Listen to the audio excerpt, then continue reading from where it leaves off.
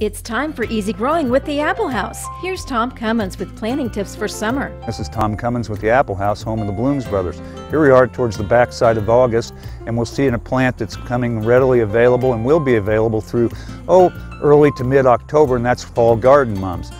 The early varieties are just starting to crack good color and can provide you with a nice addition to your landscape or decks, patios, porches, things of that nature for at least 4 to 6 weeks on each plant, provided you buy them in the condition where you see them here, where they're just starting to crack color.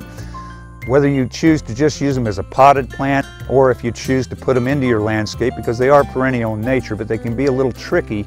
Some key things to remember if you are going to plant them: get them in the ground as soon as possible after purchase so that they can root in.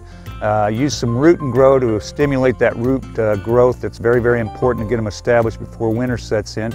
Another key thing is drainage. We want to make sure, especially in the clay soils like we have here on the eastern side of Vigo County, to incorporate some composted cow manure, about 50-50 with the clay when you plant. And then I like to elevate them slightly so that the water can run away from those root systems during the winter, particularly if it's a soggy area that you plant in. This has been Tom Cummins, and we'll see you again next week on Easy Growing.